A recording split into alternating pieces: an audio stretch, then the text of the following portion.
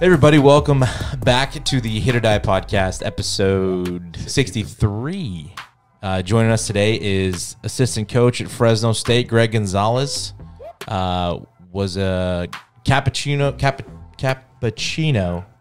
High School. From there to Skyline. 2 years or 3 years. 3 years there, right? 3 years. And then transferred to Fresno State and had an outstanding career as a Bulldog. And was drafted in the 15th round by the San Diego Padres. Played a couple seasons professionally there, and then went on to coach at Skyline for a little bit, and then I think Santa Clara too, right? Mm-hmm. And then Fresno State. And then Fresno State. So we're gonna get into it, but I just pulled a Chad. You always forget. Yeah, always. Nobody cares about us. Yeah, nobody cares. Chad always forgets to do it, and that's why we did an intro. And so we don't have to forget to do it. And I always give him shit about forgetting to do it, and I forgot to do it. But join us, Greg Gonzalez. Thanks, man. Yeah, no, thanks for having me. Been listening to you guys for quite a long time, and it's an honor to be on here. And you guys had some great guests and putting out some great content. So I'm really glad to be here. Yeah, I went to Cappuccino High School. It's in San Bruno, California. Shoot, man. Actually was almost cut my freshman year. My buddies still give me a hard time about it to this day, how they, the coach wanted to cut me, and they basically said, no, you shouldn't do that. You shouldn't do that. And kept me on the team. You know, we're just a nice little public school. Won a couple of our league championships when I was a junior and senior. And I was an all-league player as a shortstop. Didn't pitch too much back then. Kind of just, you know, when we needed a couple extra innings or had an extra game that week. But yeah, I was an all-league shortstop, expected to go on to college, junior college really, and try and play infield somewhere, try and transfer out of there. And really got to start pitching because a friend of mine who was he was our number one ace, he was a pretty good player. He went to Mexico for the summer. So for our summer league, they said, hey, we're going to need you to pitch once a week. Can you handle that? I said, sure, fine. And, you know, I don't know what happened, but just kind of my arm strength started showing up, and really dominated that summer, and kind of ended up going from a guy that was, you know, just, you know, trying out for the team and doing all that to probably the number one pitching recruit that they had for Skyline Junior College. And we had about four junior colleges right in that area within 25 minutes of each other, and wasn't recruited by any of them, not a phone call, not a talk after a game or anything. And, you know, ended up going up to Skyline and had a couple good years. First year, I think, started out pretty rough. I had a pretty hard time, you know, going to just pitching and getting into that role and accepting that. And so I think it was probably my last 5 games really started doing well, started putting up some really good numbers, strikeouts-wise and wins-wise, and ended up becoming a All-American for the junior college level. I was a conference pitcher of the year. And then after that, you know, I had to start to get a little bit of hype, started to get some schools calling me going into my sophomore year. And actually, first game of my sophomore year, 5th inning of the game, had a collision with my catcher on a swinging bunt and tore my ACL.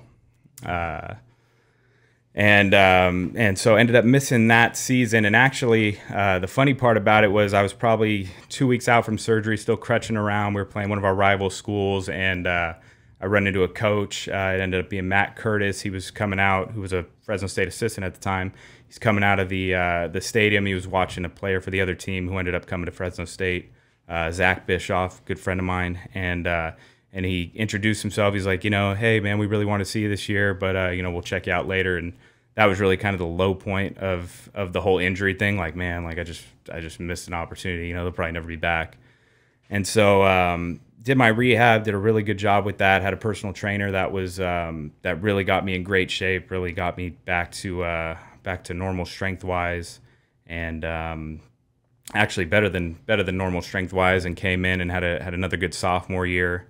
Was getting recruited by quite a few schools, and actually had a little bit of a weird process with all that, but you know, ultimately ended up signing with Fresno State. I think probably right around July before my fall of 2009. Can you get into a little bit of the scholarship, like recruiting wise? What was so weird about the situation? Yeah. So, after my freshman year, I was getting a lot of calls and things like that, and a lot of schools with interest. I just want to see a little bit more, and then was having a pretty good season, and actually a rival junior college that I had done pretty well against had a good relationship with a pretty big time school. I won't say their name, but basically they started calling me. We talked for a couple weeks. They offered me a scholarship, significant scholarship, and I accepted it on the phone, and I just said, hey man, like I'd love to see the school. I'd love to see the school, and I'll pay my own way out there. It can be an unofficial visit, but I just want to know what I'm getting into. But I'm in. It was that good of an opportunity for me, and the coach was like, yeah, sure, man. We'll call you next week. We can only talk to you once a week, which is a rule, and we'll call you up and we'll set it up. We'll pick a weekend, something like that. And the next week comes, don't hear from him. Okay, I'll call him. That went on for about 3 weeks, and then finally I had said, forget it. It's if they're not going to call me back or whatever, it's probably not going to happen. So never actually did hear from them again. And then that's just they offer you a scholarship, you accept it, and then they don't talk to you. Did you ever play against them? No, we didn't. And actually, I got really excited because my senior year they put out a schedule, and I saw their team initials on it, and thinking that it was them, but it was actually another school that we ended up playing. But I always wanted to. We were supposed to play them this year, but didn't. For all you guys out there, you can try to guess who it is. We don't even know. Yeah, but we'll find out. We'll find out later. Yeah. So what was it that got you to Fresno State? I mean, Curtis obviously reached back out to you, and yeah. So that's kind of where it gets a little funny. I had I sent out an email at the end of our season with just my stats and stuff, and kind of rethought what do I want out of the college program. And probably the school that was probably my #1 school based on those things, they reached out, they came out, they watched me throw a bullpen, offered me a really good scholarship, and I was in, my parents were in, everybody was happy. And then because they were a private school, and because I had taken that 3rd year of junior college, I technically didn't meet the requirements, even though my grades were all in line, everything was good. I didn't meet their requirements. And so this was probably like, June 20th or something. And I had a couple other schools on me, neither of which I wanted to go to. I was just like, man, like I'm really don't want to do this. But my parents were like, well, where are you gonna go? What are you gonna do? We got to get something set up because you're not just not gonna go to school next year. So I'm like, man, okay. So I actually, one of those schools sent me a letter of intent, and I got it in the mail. And actually, I think it was the day after when I told them I'm still thinking about it. And the day after, I got a call from Matt Curtis to see if I was still available. And I guess the story goes, though, from what he told me is he was at an event with these coaches, the school that I couldn't go to because of the grades, and the school that had sent me the letter of intent. And the story goes that the school that I wanted to go to got off the phone with me and kind of said, hey, I guess he's going to go to you, to the other guy. And Curdy was sitting in that little scrum. And I guess what had happened with them was they had signed a guy, had to pass a summer school class to come to Fresno State, didn't pass it. And so they had a roster spot available, and he like snuck up away from the field, away from those guys, called me. And, Fresno State was probably the #1 school my dad wanted me to go to just because it was close. They had just won the College World Series, and, we really liked everything about them, but just had never heard from them again after that day at Skyline. So it was pretty cool for them to do that. And then I told the other school, I was like, hey, I'm going to weigh out some options. And then I think it was like that weekend, met Curdy up here for an unofficial visit, and just kind of signed on the line right there. That's crazy. If Curdy's not in that situation, you probably aren't a Bulldog. Probably not. I mean, if he's not sitting there, because I think my junior college coach had kind of exhausted all the options. We had sent out letters to probably like 20 schools, heard back from a lot of them, but it was just a lot of like, well, we'll wait on the draft. And back then the draft was like, they had the draft and you didn't have to sign until like August 15th, and school starts August 18th. It's like you're gonna lose something. So yeah, if he wasn't there, man, I don't know. I don't know where I would have been. I based on the other school and what it was, and being a pitcher there, it was not an ideal situation for anybody. So I got pretty lucky. Now with you, we talked about high school. We were talking about two-sport athletes and whatnot, and you were saying you had an injury your freshman year, which didn't allow you to play another sport. But Skyline's a powerhouse JUCO. A lot of guys don't understand, like going to junior college or a 4-year. Do you think you would have been able to handle Fresno State as a freshman, or do you think going to junior college, helped you grow up a little bit and, mentally and physically to adjust to the Division I? Yeah, no, I physically, I probably wasn't where I should have been to be at a Division I, but mentally too. I mean, that was one thing Skyline had. I mean, they coached you tough. Coach Dino Namikos and at the time, Coach John Quintel, man. I mean, Coach Batesville has a reputation of being a tough coach, man. Those two guys are as hard on you as anybody, but it's all for the good of the player. It's just to toughen you up, thicken up your skin, and I needed that. I needed that fresh out of high school and just new perspective and just making sure that you're earning everything. It's just I'm a big fan of the JUCO route. I know you went to JUCO as well, and I think that's the way to get to Division I baseball, or the highest level of baseball that you can play sometimes, is go to a junior college, develop, and then, down the road, see if you have the ability as a junior or a transferring sophomore or whatever it is. Were you phased out of high school? Like, I wasn't a D1 guy. Like, I hear a lot of D1 or bust. Well, he wasn't even going to be a pitcher. Yeah, that's true too. I'm just saying, like, mentally, were you down on yourself at all? Like, I didn't meet my own expectation, or I hear a lot of guys with the D1 or bust mindset, and D1's tough. Mm-hmm. Yeah, no, I honestly, man, that was guys from my area at the time. We had one guy who ended up from our public school league that went to Stanford, and he ended up being the number 2 overall pick a few years later. Greg Reynolds, and then even we're right in that area of the WCAL, which is probably the best league in the Bay Area. And even them, I mean, the number 1 school in our area, they only had one guy go Division I. The rest of them all went to junior college. So that was kind of the goal, was like, hey, I want to play college baseball. Well, that means you're going to junior college, see what happens there. From there it was, hey man, I'm working hard. I'm putting up good numbers.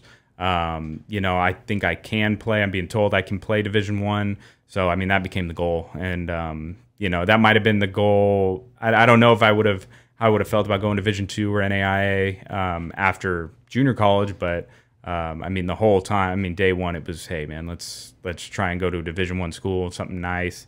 Eventually, it turned into I thought I kind of had a pick of what I could do. So I was like, hey, I'd really like to stay on the West Coast, something like that. That was kind of where it came into that. But, high school, Division I was so far away, man. It was just something that, it was kind of a dream come true when I was actually starting to realize, hey, I could actually maybe do this. Were there any, as a kid, camps, stuff that you went D1 and could have seen that, or did you never do any of that stuff? Yeah, no, do you think that's a good avenue or route for some kids? If you think you're D1, we've encouraged kids to go, pick and even Coach Bates will pick your 3, 4, 5 schools and go to their camp. Yeah, no, I think that is, for me personally, I never did that. I actually, at the junior college Skyline that I went to, they had summer camps, and that was more just to get better and to have fun during the day and stuff like that, and play baseball, and probably for my parents to get me out of the house. But yeah, Stanford holds a great camp, in my area, but that was about it. That was kind of my only option. And then actually, a couple of my good friends, they actually, as sophomores, came out to a Fresno State camp back when they used to put you in the dorms and stuff like that, and they loved it. I was like, man, I don't even think I could do that. I don't think I could handle that. The guys that are going to those camps are probably pretty good. But as a coach now, that's exactly what I would say. A lot of guys go to these showcases or these big kind of satellite camps where you got a bunch of coaches there. If you've decided, hey, which is something I think all kids should do, decide what's important to you, what schools offer, what you want to go in the future, whether it's baseball, academics, whatever it is. Pick those schools out and go to their camps, because that's really the only time where you're going to be, for us, you're in front of the head coach, you're in front of the pitching coach, you're in front of the volunteer coach. You're in front of everybody at that school. So, I mean, that's really the best chance you have to go ahead, go out there and impress them. And not to say that those other things don't do anything for you, but I guarantee if you go to a camp like, a camp or a showcase, that coach is going to say, hey, we want to get you on our campus in front of our people. So it's kind of just, might as well skip that part and just go ahead, pick out a good school and take your shot. Yeah, because if you're going to a showcase and stuff, you better be almost like the top 5 of that showcase or whatnot. Anybody and everybody can go to a school's camp and, you have a good day that day. Now you're on the radar and, they might not, or you might not hit as well, but you run a 6'4", 60 or, something you could work with or, I think we've encouraged that more now. They didn't have that stuff when we were growing up, they didn't have those, college camps. No, and there's some elite stuff out there and with the travel ball stuff, there is opportunities through travel ball. I just think you don't know who's there. Yeah. You can't pick and choose who gets to come watch you or if anybody at all gets to come watch you. Right. So at least in this, you're in control, right? I'm putting myself where I want to be in the next 4 or 5 years.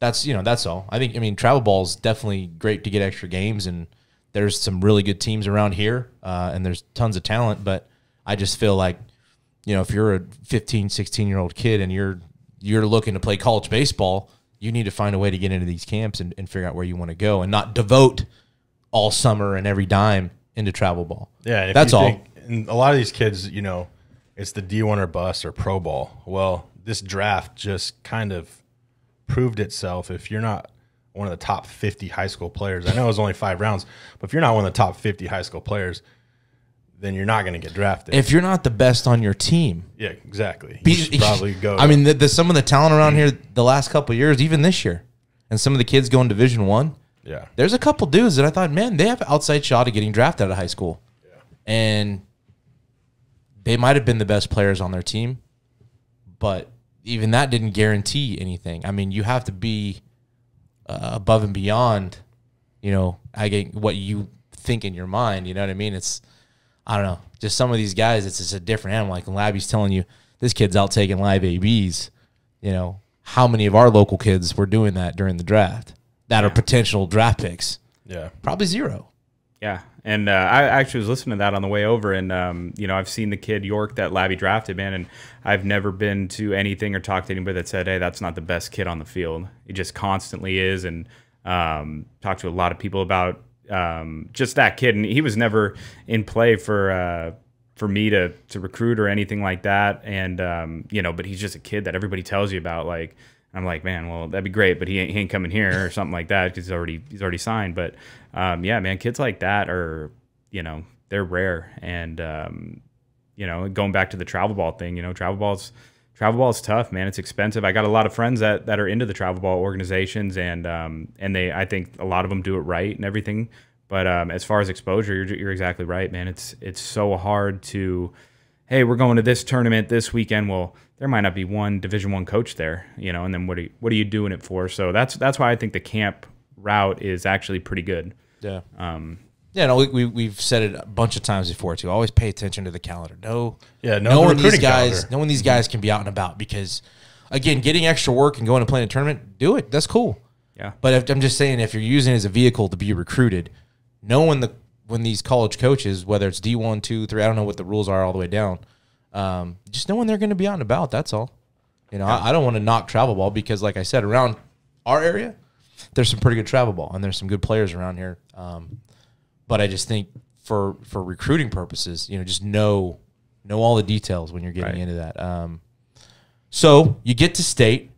What was that first experience like, getting out there in the fall, getting in touch with Bates, and as being a PO.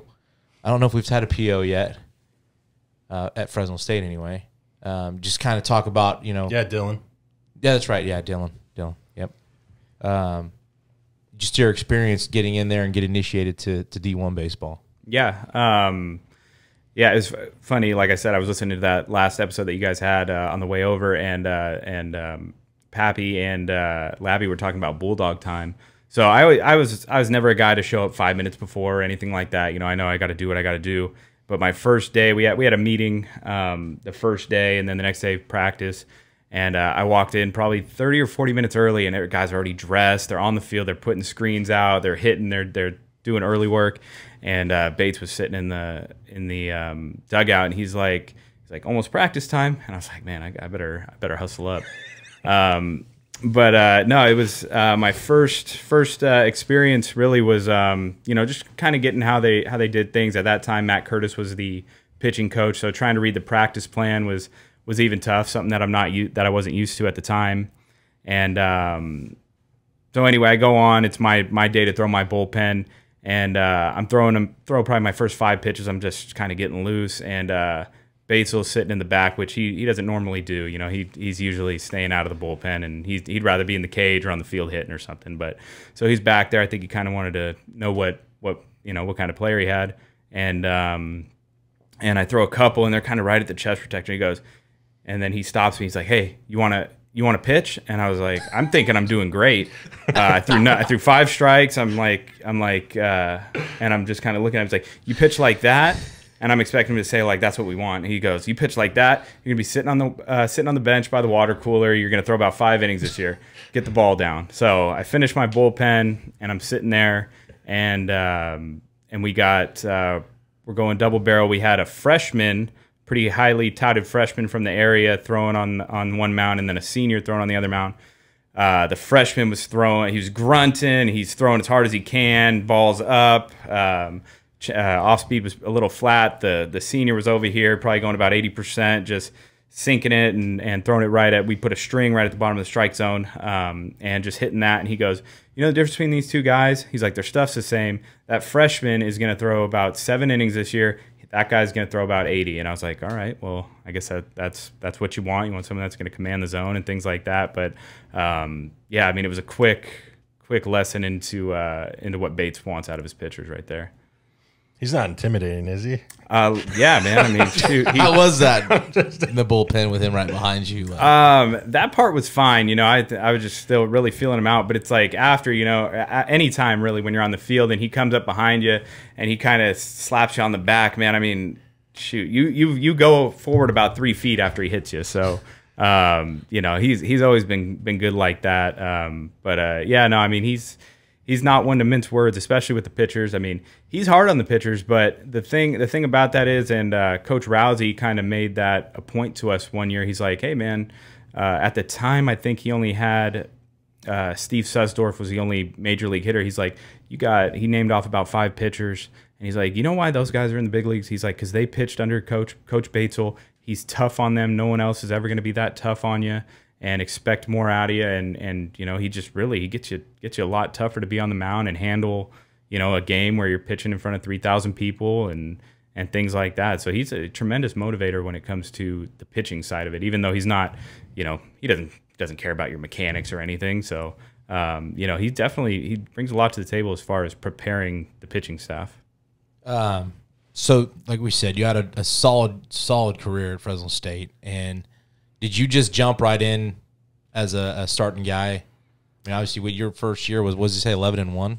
No, that was his last year. Last year, but he was 19-3 overall. 2 years.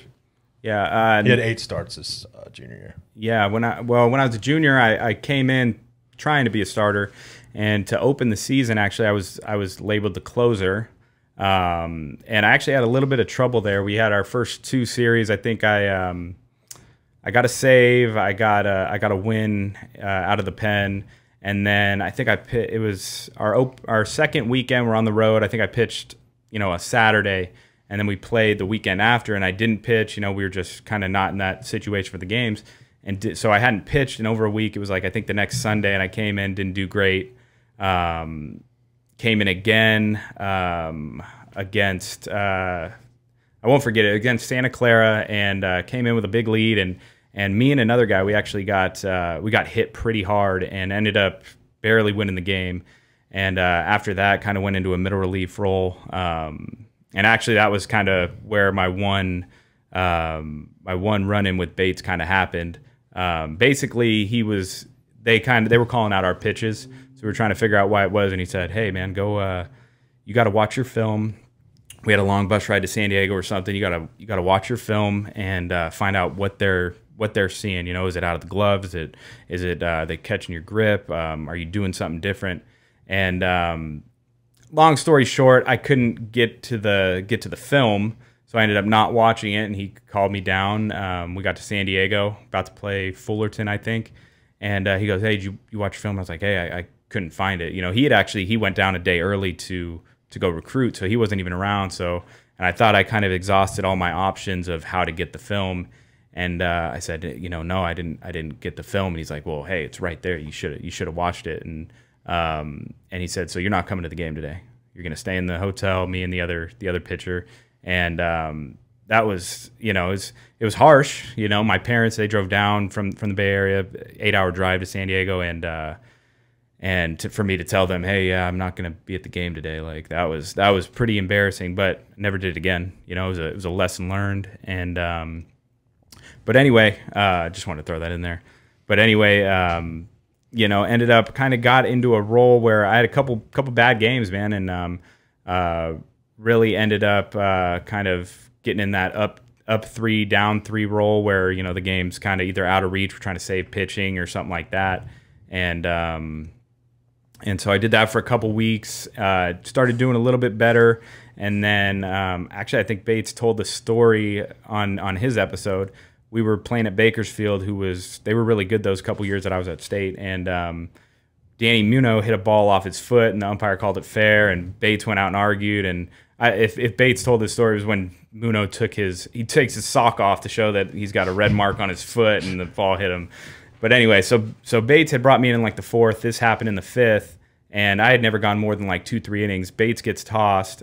Curdy ends up starting to control the rest of the game, and I'm throwing good, and I'm expecting like, oh, okay, I went my 3 innings, I'm probably out, and I just kind of rolled with it, and then you know, ended up throwing 5 innings to get the win. And the next week we started conference against Hawaii, and went out and pitched probably the game of my career at Fresno State. No to start my career, and I kind of had a high pitch count, but Bates was going to let me roll with it. So, but I could see, man, he was in the dugout. He was kind of almost waiting for that first hit to be like, all right, we got to get somebody else in there. He's throwing too much. But yeah, did that, and then pretty much from there, I was a starter after that. Finished the season into the WAC tournament as a starter. We're not going to just gloss over your no-hitter, buddy. Yeah. So stop. we know the Fresno. You guys don't like talking about yourself. I know. I don't have a jar here to charge you anything. No. And Bates may let you get away with it now. I don't know. But I mean, what do you remember about that day? Even just getting to the park and. Did you know you were starting before that? Yeah. I knew I was starting. You know, they set the rotation ahead of time. We were playing Hawaii, who was, I mean, they were doing really well. I mean, they beat some Pac-12 teams like pretty well, and we came in, and you know, one thing about Fresno State at that time was, you know, no matter what sport, you know, the WAC kind of went through us. I don't know how many years it had been at that time, but it was. It was probably 4 or 5 years of them either winning the tournament, going to the regional, or winning the conference outright. So we roll in there, and it was kind of like, hey man, they were the ones that were probably gonna try and take it from us, and they had a couple good starters, and they threw a really good. I think he gave up like 2 hits, 1 run, something like that, and it might not even been earned. And so I was just like, man, and they had Colton Wong was their big guy, obviously big leaguer. Their shortstop, Garcia, who I think he's with the Padres now, made the big league. He's been in the big leagues for about 3-4 years now. Actually, probably longer than that. And then they had a catcher that I think has had some big league time. So they were plenty good. And so, you know, I was just trying to get out there and really just, you know, get through a couple innings, something like that, and get it to our bullpen, because we were already up 2-0 there. And I was like, well, we got a chance to win the series right now. So just kind of took it inning by inning, and, you know, that kind of just led to the whole thing. How much does that help when another guy's dealing with you? Like, you match an inning for inning, and like, are you using like that the innings are kind of quick. Yeah. No, like, you're trying to outdo him. Like, you're dueling each other. Like, no, this fool's not going to beat me this inning. Yeah. No, I mean, I honestly, I wasn't even thinking like that at the time. It was a good quick paced game, man. Yeah, you didn't have much time to really think about too much. You know, he was kind of in and out, in and out, in and out, and so you know, we were just kind of battling like that. And then I think the way that it happened was, I think I believe it was Garrett Weber. You know, he got on base, maybe even on an error, moved over to second. We hit a ground ball to the right side to go to third with 1 out, and then Steve Detweiler hit a sac fly to right field or something to get him in. So I don't even think we got a hit in the inning that we scored a run. And then you know, to end the game, it ended up having a guy on first with 1 out, and I think it was Coach Ware, or Coach Curtis, whoever was moving the infielders around, put our shortstop a few steps over in the 6 hole. Guy hits a line drive right to him. We doubled off the guy at first. You know, Rivera tagged the bag, and that was it. I mean, it was a real team win. You know, you don't really think about like how crucial it is when a guy hits a ball hard that the positioning was right, that the game was called correctly, things like that. So it didn't settle in for quite a while for me, actually. When did you? Sorry, I was just saying. When did you, like, hey, my stuff's on today? Like, I just. You know, honestly, I didn't even feel that it was on. It was more like I was just super focused because I really wanted to stay in the rotation. Mm-hmm. I was just more like super focused about like I better make these pitches, things like that. It wasn't, you know, I've been there at times when you're just like, man, I'm releasing the ball. It's got good life. It's going where I want to go. You know, you're not even really thinking about it. But it was more of a really focused outing for me. When did you realize you had a no-hitter going? Probably like the 5th or 6th inning, and then like you know, just going in the dugout, you know, people walk by you or something, hey man, good job, whatever, you know, keep it rolling. Guys started to get further and further away from me, and don't want to jinx it. Did that make it worse, or does it help you? No, I didn't care. I don't really talk to anybody on the bench anyway, so you know, I kind of stay to myself when I'm in the game mode. But yeah, no, I mean, it was more for me rather than focusing on like, oh, they got no hits. It was more like, I want to stay in the game, so I better not, you know, do anything to mess that up. So that was, I mean, it was a great experience. You know, it's a really good team. Did you ever peek up at the scoreboard and be like, man, they don't have any hits? Yeah. Shoot. Do you have the baseball? Yeah, I got the baseball at home. I think my parents have. My dad's got it. Coach Curtis, Coach Batesel, they got my dad. This before, you know, they streamed everything. So my dad's got the game film. With no sound. My mom, she recorded the Paul Leffler on the radio with it, nice. And they try to kind of sync it up sometimes. And then Coach Curtis and Coach Bates, so they gave my parents the scorecard afterwards. It was a pretty nice thing, pretty cool. It's cool. Yeah, that is pretty neat. And then you go into your senior year, dominate, and you know, before we started recording, Chad was like, "Hey man, this guy, you know, has a legit career and was a 15th round pick." Going into the draft stuff, was there any expectations that you had or conversations that you'd had with anybody and thinking like this is roundabout where it's going to go? And then, you know, I mean, not that 15th round is bad, but, you know, was that, I'm sure it's not after the career you had something you expected. Yeah, no, I mean, well, I knew it was going to happen just because I had such a good year that year. And I'd filled out a lot of questionnaires, talked to a lot of guys. And the funny thing about it is, there was probably 2 teams that I didn't fill out anything for, and one of them was the Padres, who ended up taking me. And then I asked the scout later, became friends with him, and I said, well, hey, like, we didn't really talk. Why'd you take me? He's like, oh, well, you know, I talked to a couple guys, and they said you were pretty good, so I took a shot. I was like, oh, that's all it takes, huh? But yeah, no, I mean, I didn't really. The one thing about it is there was another pitcher that I kind of followed from another school, senior just like me, had a really good year. But you know, comparing myself to him, I was like, my numbers are better. And he got picked up a few rounds before me, and I kind of stopped. Like, I kind of pissed me off, so I stopped really listening. And then, and then I heard Fresno State on the thing. I'm like, oh, who was that? And then it ended up they repeated it. It was me, and I was like, oh wow, like I barely knew who made the pick. It was kind of it was just a surreal moment for me. Where were you? I was just at home. You know, there was no draft parties for the 15th round or anything. But I mean, was there a sense of like relief kind of at all? Yeah. Or were you kind of just, I'm in the 15th round? No, man. By that time, I didn't really care about the round. It was just the fact that it happened. You know, I didn't I didn't know too many. Obviously, coming to Fresno State, we had a few guys drafted the year before. We had a lot of guys from that team that were going to get drafted, but I didn't know a lot of guys that had got drafted and played professional baseball, just maybe a handful. Yeah, so I mean, at that time, man, I just, I wanted to go let my parents know, even though they were listening, they heard it. And then, Coach Batesel called me right away and congratulated me. And, from there, just kind of trying to wrap my head around it. So I didn't really know much. I didn't know I was going to be leaving in 3-4 days. I didn't know any of that. Yeah. But I mean, to be not recruited, to go through JC, at a new position, it says a lot, and I think it says a lot about Fresno State, and I think it said a lot about Coach Batesel.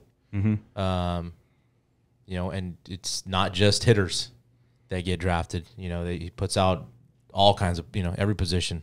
Yeah. I think it's a cool story, man. I mean, there's no one way to get there, and I think that proves it. Yeah. One thing about that year, man, even though it all kind of culminated to having really good stats and a really good season, it really started at the beginning. I told you about my first bullpen I threw my junior year. My first bullpen of my senior year, Coach Batesel was there for that. He really wanted to watch the freshmen and kind of see if you worked out all summer and all that. And we had a really, really talented freshman class come in as pitchers. And so I'm watching a few of those guys, and I mean, there were guys 90, 94. I was, maybe 90, give or take 2 miles an hour here and there. And I'm like, man, dude, these freshmen are pretty good. There's probably 4 or 5 that were really, really good. And then I throw my bullpen, threw a ton of strikes, but, didn't. I was like, man, my stuff he probably thinks I didn't do anything. He had me come sit down. He's like, that's the best pen I've ever seen you throw. Every pitch had this kind of angle to it, and you threw a ton of strikes, which is what we want to see from you. And just kind of from there, it was just, every bullpen after that, that's what I was trying to do. And then stuff started playing up a little bit. And Coach Rousey, who had come in that year, he was just the perfect guy to kind of keep me on that trajectory. That I think I had 1 or 2 days where I was like, man, like, stuff's not good. I'm not throwing the ball where I want. So I started overthrowing and kind of doing things that I had done that had got me in trouble in the past. And Coach Rousey would reel me back in, and then it just kind of got to the point where I was like, all right, this is the type of pitcher I am. This is what I need to do, 90% of the time to be successful. And that's really the biggest difference between me as a senior that got drafted and put up great numbers at the Division I level to a freshman at Skyline College. It wasn't the stuff that played different. It was, what I was trying to do with the baseball and just being a little bit more mature there that really made me, a all conference player and a guy that got drafted. Consistency. Right. Yeah. Then so you go play, and we were talking also, your professional career was just odd on how they used you and sending you up and down, and just kind of get into your time there, and then ultimately getting into coaching. Yeah. My first year we had I was sent with the Padres. We were at the Eugene Emeralds, which plays at the University of Oregon, and we probably had about 4 or 5 first rounders from the last few years that were on that team, and a really good team. And I was coming from being a starter to being a reliever, and actually we just had a little bit of trouble kind of going from, hey, I get 7 days off to, hey, I might be pitching every day as a reliever. But had a really good time there, had a decent season to start off. I think that team even set a record for the most consecutive wins, like 13 or 14 in minor league baseball. But it was a quick little introduction into pro baseball and the grind of it. And then the next year, the Padres right out of the gate, they had like a 20 inning game, 18 inning game where they used a bunch of relievers. And so what they did was they called up a bunch of relievers from AAA, and they said, hey, you're going to go up to AAA and kind of fill some innings or whatever. And then so the first day I got there, they're like, you're not going to pitch, and we got smoked. So I go in the manager's office after that, and he says, hey, like, you were a starter in college, you were started last year, can you start tomorrow? And I'm like, yeah, sure, like no problem. And so the funny part about this story is watched a guy who was the #1 prospect in baseball. I'm like, all right, let's see what this guy's about. Watch him the day before, and he just looks like a man among boys, like the senior at the best school, in the area, playing with the freshman team. Like, he was that much better than everybody. So he's leading off. So the first guy that I end up facing in AAA is Mike Trout. So welcome to AAA. Right. So and he, like I said, he just went off the day before. It must have been 3 for 4, just killed it. And so I get him like 0-2. He works it to like a 3-2 count. And I'm like, man, like, I got a chance to get this guy out. Like, I'm just going to challenge him. And so he hits a pop-up, and I'm like looking at it. I'm like, all right, that's routine. And where we were playing, the fence was about 410. He hit it about 408, something like that. So ended up getting him out the first time. Went 3 or 4 innings. Ended up facing him again. He got a push bunt base hit. Man, the fastest guy I've ever seen on the field. He just flew right by me. And as I was trying to get over on the push, and he got a hit. So he's hitting 500 against me in pro ball. But you could tell people he was scared of you. Yeah, pretty much, man. They bunted. Yeah. I think it was actually like a sack push. Like, he wasn't even bunting for a hit, and he just went right by me. But so I threw like 3 or 4 innings there, and then they said, all right, well, we can't use it for a few days. So they ended up calling another guy up, and then you're going to go down to Lake Elsinore, which was the high A team for the Padres. Spent the rest of that year there. The next year, ended up breaking with Lake Elsinore again. Probably about the second weekend, ended up having shoulder surgery on my rotator cuff. Rehabbed it for about 3 months, and then they sent me to AAA. Did about the last 2 or 3 weeks of the season there. And then ended up getting released between AAA and then the next spring training. Just crazy. Do you think it had something to do with the shoulder? Yeah, definitely. I mean, and age. Yeah, I mean, because a lot of people don't understand the age. You could be 22 and tell you're old, but you're a 5th-year senior, had an ACL surgery. There's so many factors that people don't think about. And as a business side of it, they weren't that invested, financially into you either, right? But what was your line in that one AAA game you started? Do you remember? Not really, because it wasn't great, but I think it was like 3 innings, 3 runs. But they were. That's something that lineup that they had was. They had Trout, they had Cole Calhoun, Jorge Cantu, who had a few really good years in the big leagues. Pitched against Garrett Richards, who ended up. He was a phenom for a little while, and then so I think it was like 3 innings, 3 runs, something like that. But the funny part was everything that they hit hard got caught, and it was a few of the broken bat stuff that kind of got me, which I kind of hung my hat on there. But it was once you see a guy like Mike Trout and you're like, I can get him out, like, that's a lot of confidence for somebody. Like, and I still tell our pitchers today, you can get the best hitter out once. It's pretty tough for that guy to get a hit off you every time, but you can get him out once, and so you can get everybody out once. It's just a matter of are they going to get you the other 9 out of 10 times? But it was a big confidence boost for me for that AAA game. And so after you're done, is coaching something you'd ever thought about doing, or was that the first choice? Yeah. I wanted to stay in the game.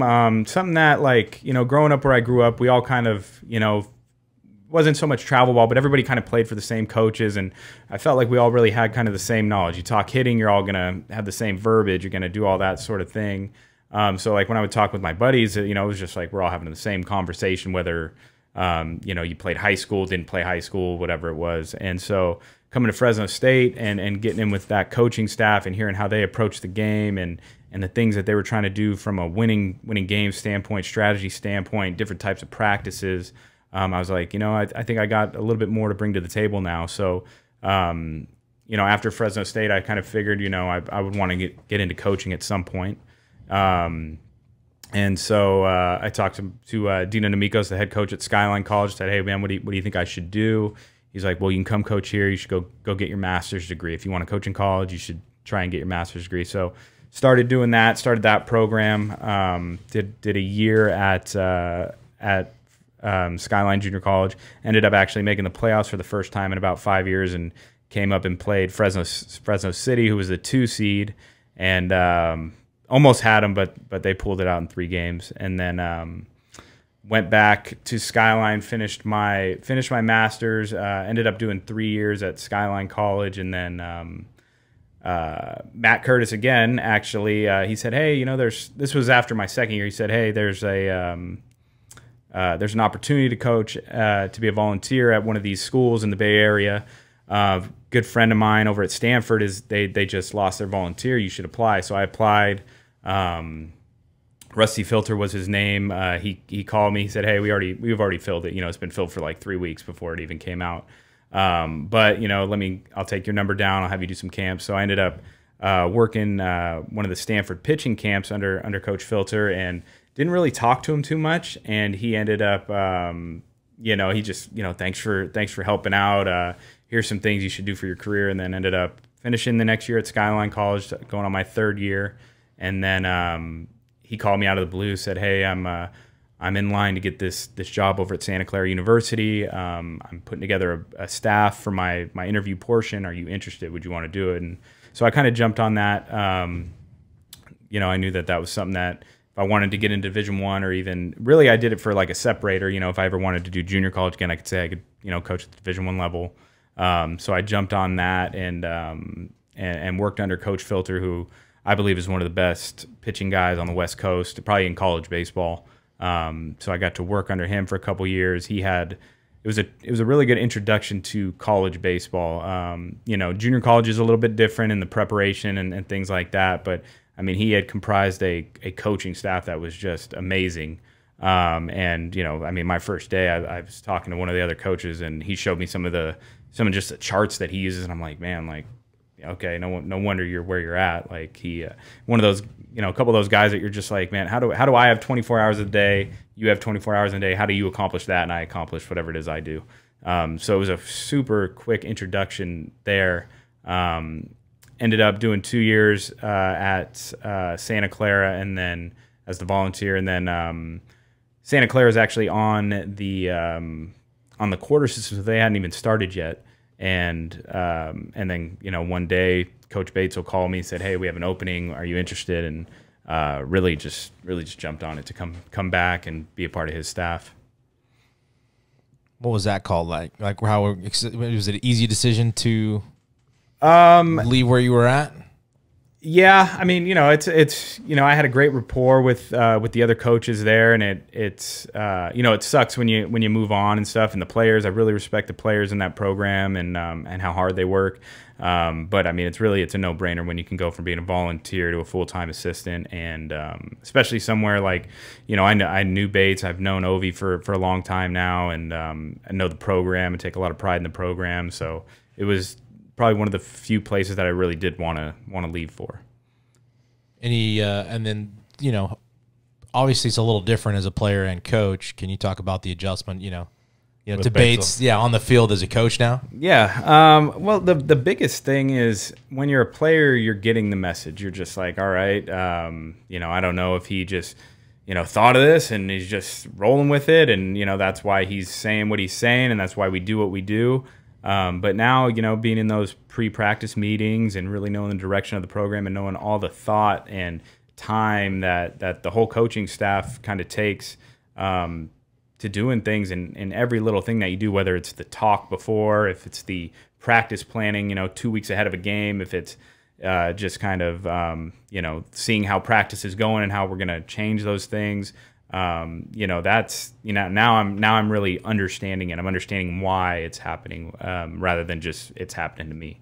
And then, you know, getting into other things like the recruiting side of it, and getting into, you know, just things that I, as a pitcher, never really had to deal with. You know, I didn't have to deal with base running. I didn't have to deal with the infield play, but, you know, just kind of getting his whole insight on that, and Ovi's insight, and having Coach Ware there, who I played for, and, you know, there's just so much good dialogue that goes on between the coaching staff that, you know, it's fun for me every day just to be in there.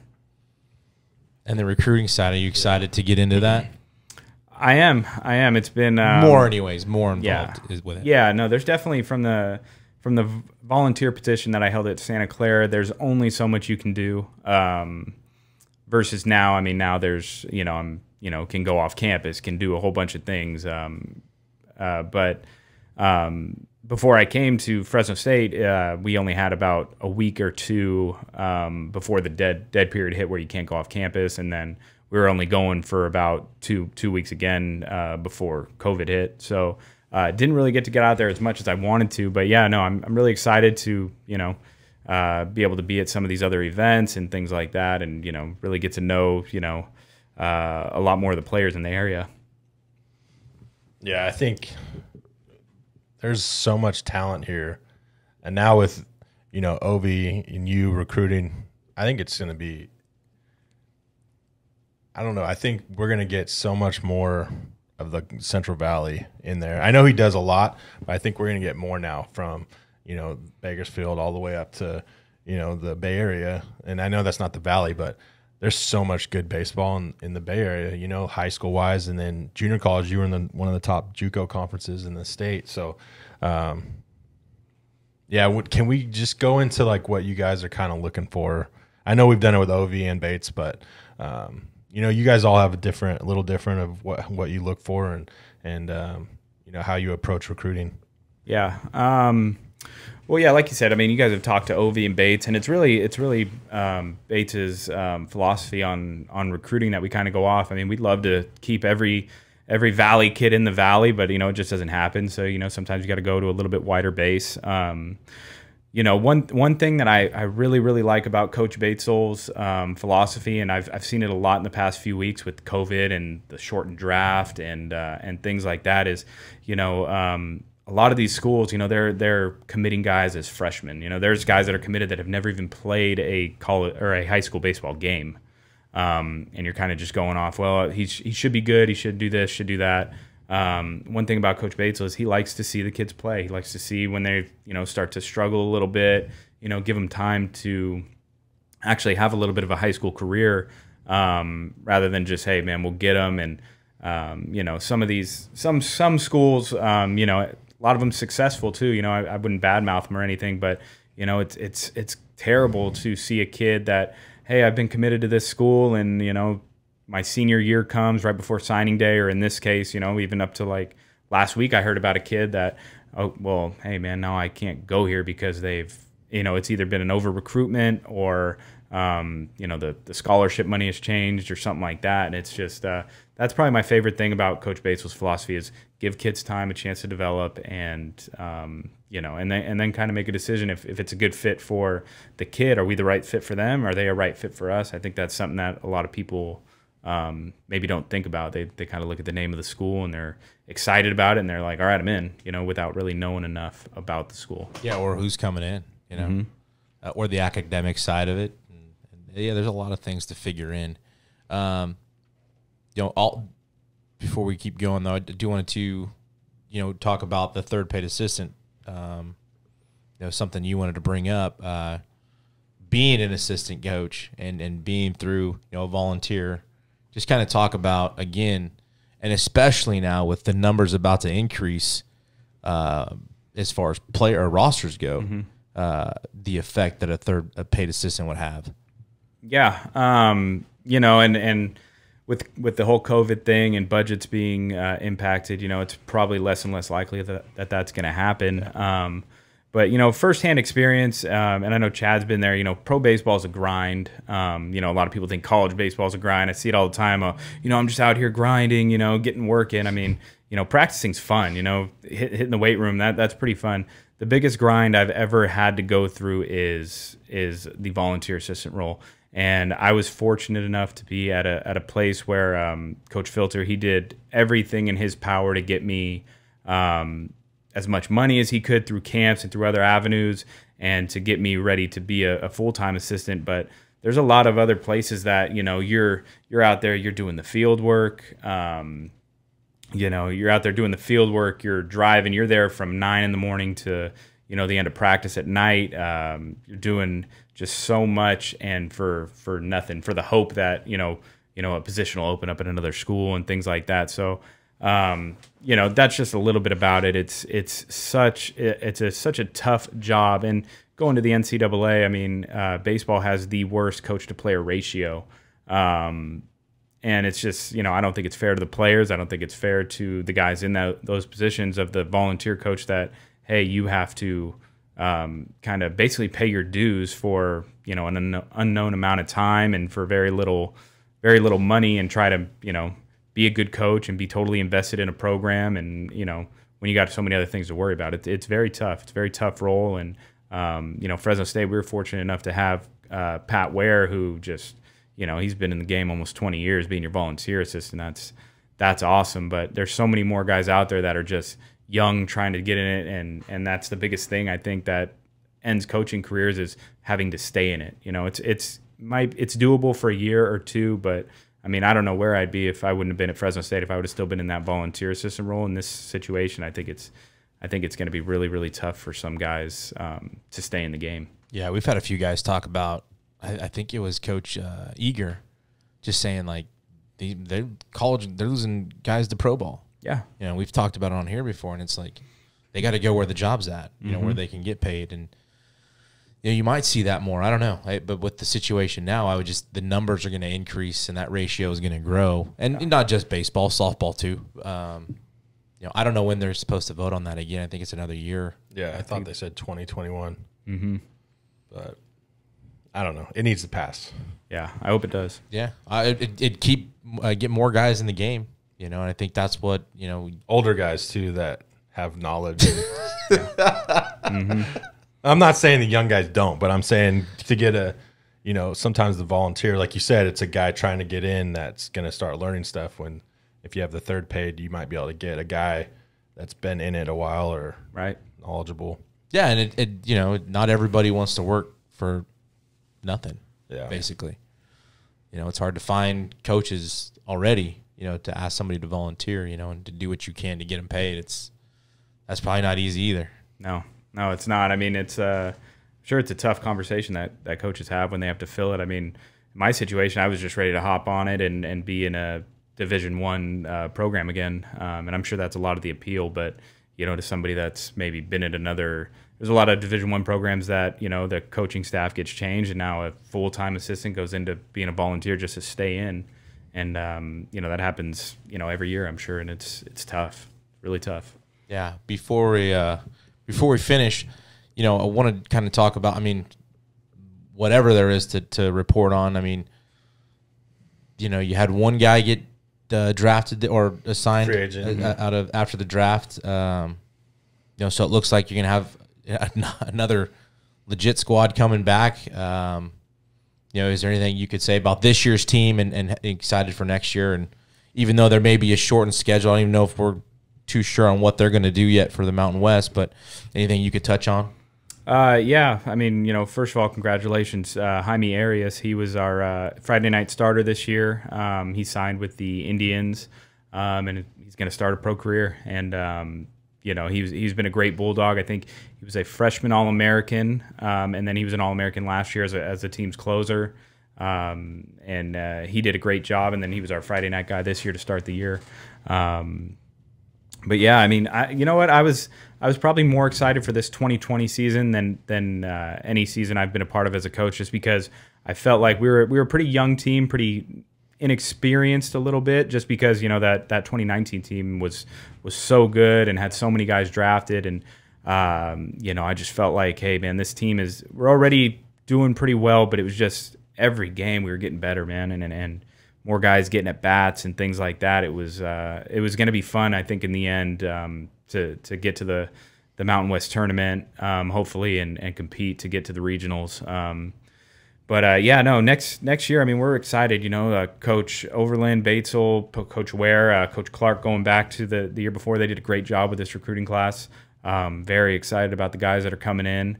And like you said, we didn't lose much. Ryan Sullivan, senior grad student, he graduated. He's going to move on, but he had been a Bulldog for 5 years. So we hadn't really lost too much, and so we're excited. And it's kind of what Coach Batesel wants. He always wants an experienced team. He calls them old, but I'd say experienced. And I think it's going to be fun. And yeah, I think we can make a real run at this. Trying to win another Mountain West championship, which is what we try to do every year. And I love how he schedules. He schedules right too.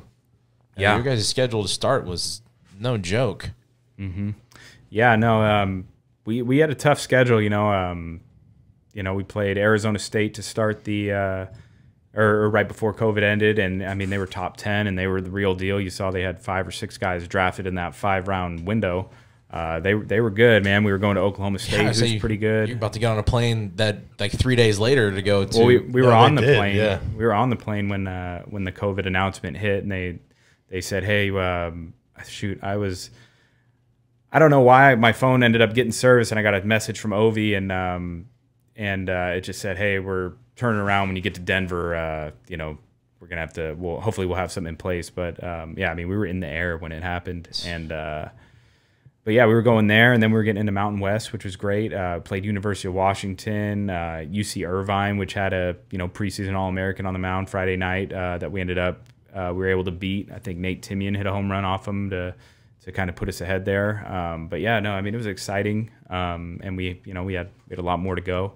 I know that, next year, probably there's going to be a lot of budget issues, whether it's taking games away from us and contests and, we're allowed to have, an unlimited amount of players based on the NCAA. But, what a lot of people don't know is, that costs a lot of money. And especially we'll be getting some budget issues coming up too. I'm sure one thing I didn't realize, I was like, oh, well, we're not playing, so we're not spending money, so we're not going to be in too big of a hole. But, losing the March Madness and, possibly, something going on with football, I mean, that's very detrimental to the amount of money that all colleges are going to get. So, our budget is going to be extremely affected probably, and it's going to be a new kind of a uncharted territory for college baseball next year, and all sports really. Yeah, it'll be interesting to see how it all plays out. I'm ready to get back to baseball. Apparently, there's was the announcement yesterday that the MLB is going to have their shortened season, so we'll see, I guess. But I'm ready for the Dogs to come back too. My daughter keeps asking me about going to see Bulldogs game. So, I'm excited to come back. I know Chad and I, we love going out there, and you guys have been really, really good to us, Coach Batesel and Ovi. It's fun to talk to you guys not on the podcast as well. And Greg, I just wanted to say thanks, man. I appreciate you doing this.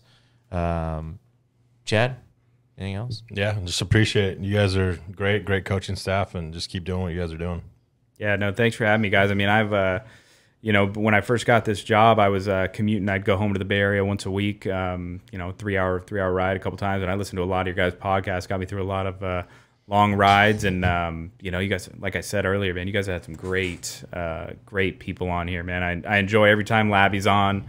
Some of the other coaches that you guys have had from some other schools, won't mention them because I don't want to give them any publicity, but they've done a great job. They've done a great job too, man. And it's something that I listen to is kind of being in the life, and I'm like, man, that's a really good point. It's a lot of good things for high school guys to know, and players that want to play at the college level, and it's something I wish I had when I was in my area, and something I wish I had growing up. So you guys are doing a great job. Cool, man. No, I appreciate that. We hope they're listening. Yeah, we try to spread the word, and if you're out there, share it and get it to the parents and coaches and as many people as we can get it to. And we've had a lot of really good supporters, and they continue to support, and it's fun just to see this stuff on Twitter and Facebook and all that. And we appreciate everybody that supports the show. But we'll keep plugging along, man. We got some more guests lined up, and yeah, keep grinding. Right? It's a grind. It's a grind. It is. Every day is a grind. We thank you guys for listening, and thanks again for joining us. That's episode 63, Hit or Die Podcast. Hit or Die.